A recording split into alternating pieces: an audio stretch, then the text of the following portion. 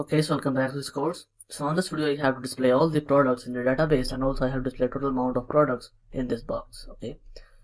So first of all, I have to go back to my VS Code, and let's actually close this one, and this one.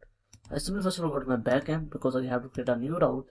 So controller, product controller, and let's actually put in here. Let's copy this one. So copy, paste it here. Because in this case I only need let's remove this one also, put it here. Const products is equal to product.find,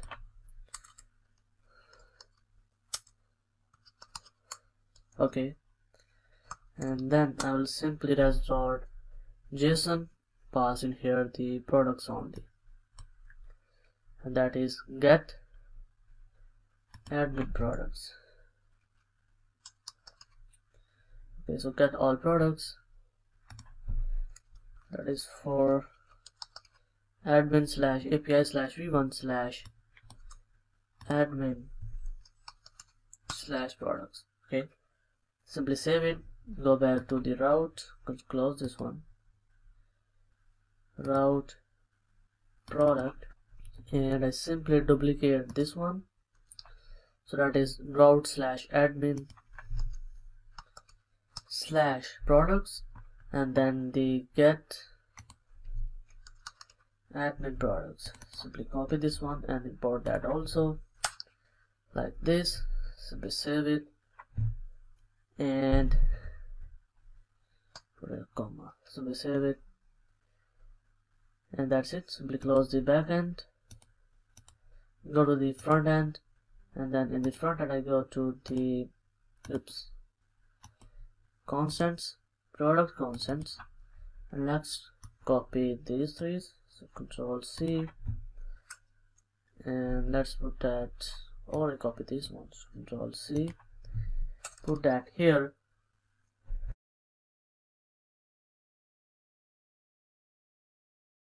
and that is admin products.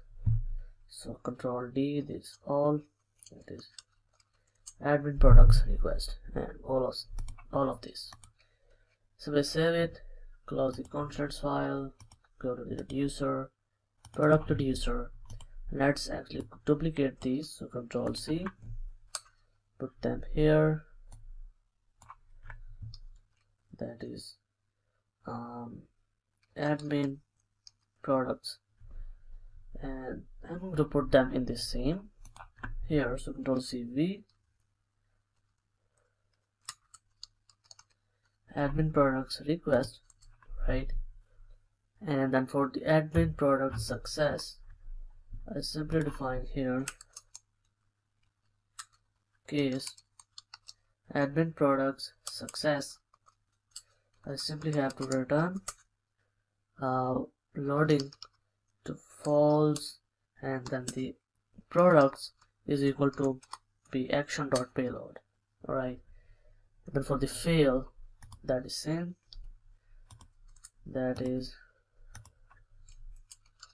admin products fail. Simply save it, close this one, go to the actions, product actions, and let's actually duplicate these.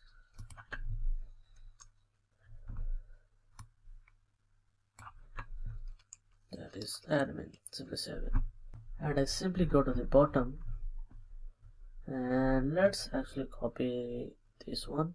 So Control C, and let's put that right here. So const get admin products, and we have to pass here nothing, dispatch here the admin, or I simply select these all, that is admin products, then slash API slash v1 slash admin slash products, and that will be data.products, and simply save it, close this one. And now let's create here the component in the admin new file that is called products list.js, RACFE, to create the basic markup.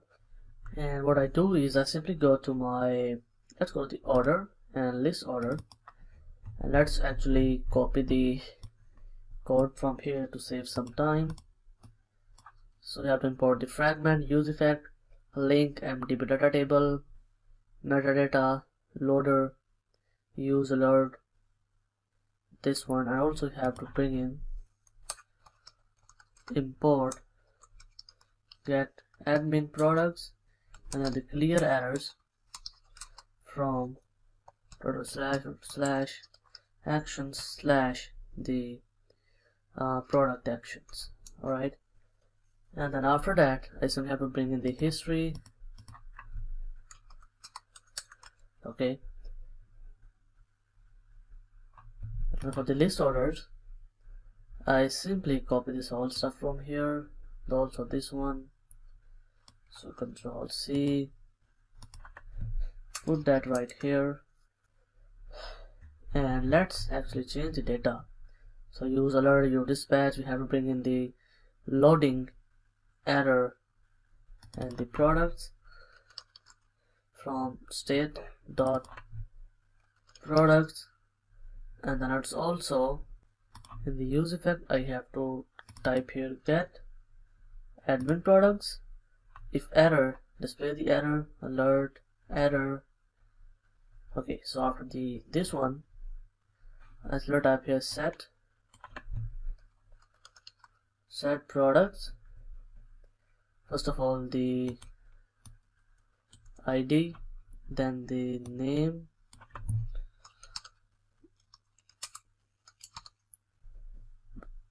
then the price. Okay, and then let's put in here the stock. Okay, and then the actions, right? And we don't need here a sending order, basically. Save it, and then here this is the products dot for each. Let's now replace the product everywhere product. So first of all product dot ID, then we have the name, so product dot name, then we have the price, as we put in here product dot price, and then we have here the stock, that is product dot stock. Okay, and then in the actions I have the edit button and the delete button. So I simply type here slash product, first of all the edit button, slash admin slash product, and then the product dot ID, and the class name is btn primary. Let's also type here padding y of 1 and padding x of 2, and then the I tag, that is FA pencil, that will display the edit sign, so pencil.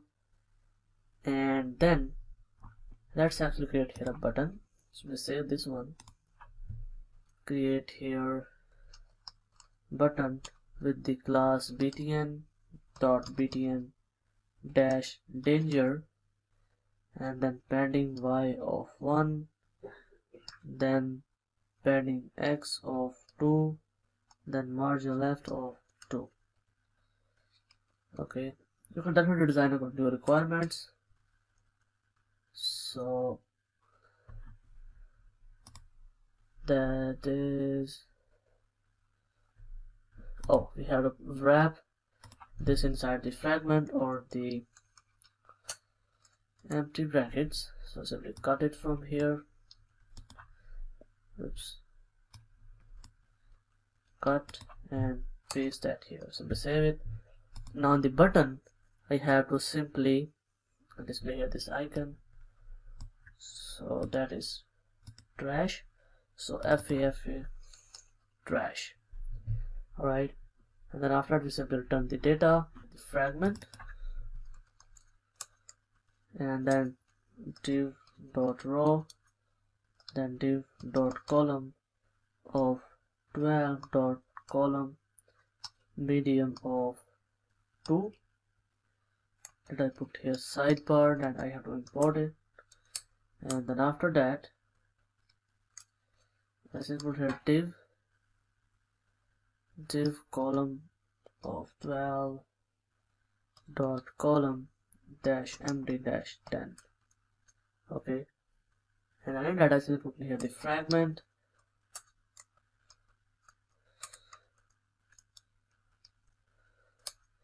and the fragment, let's put in here the h1 with the class of margin y of 5, and it is all products h1. Alright, and then I simply put in here that if it is loading, then display the loader, else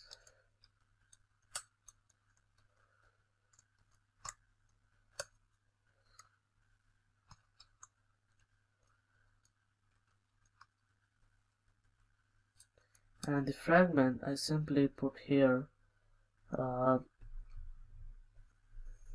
metadata. So metadata, you can also put the metadata right here. Title is going to be all products, and then in that I actually don't need this.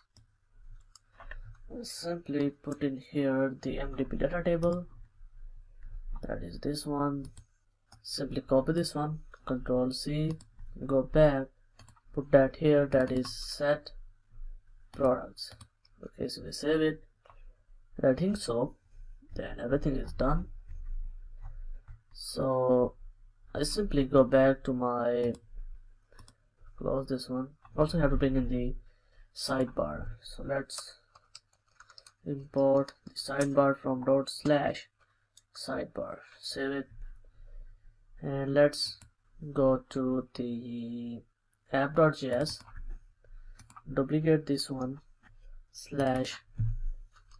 /admin/products, admin is true, and the component is the product list. Okay, I'm gonna import this, import product list from this one. So we have a cannot resolve ./components, that is product list, that is products list. Okay, simply save it, and now if I go back and go to the page and go to the products, all cannot read property data of undefined.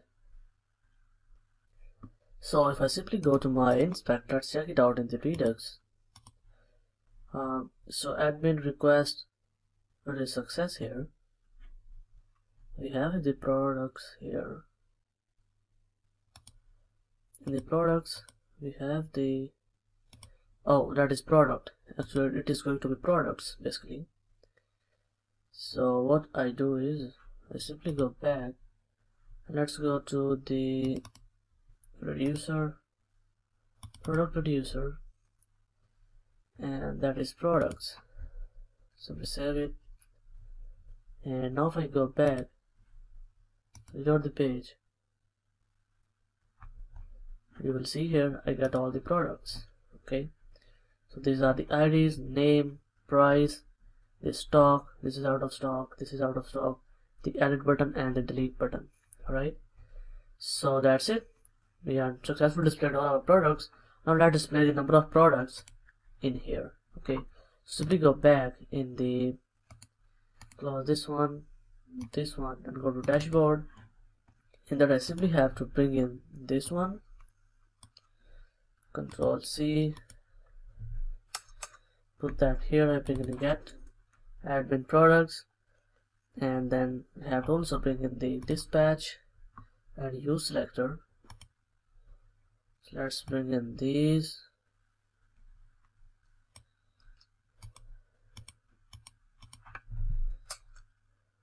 And then we have to use a const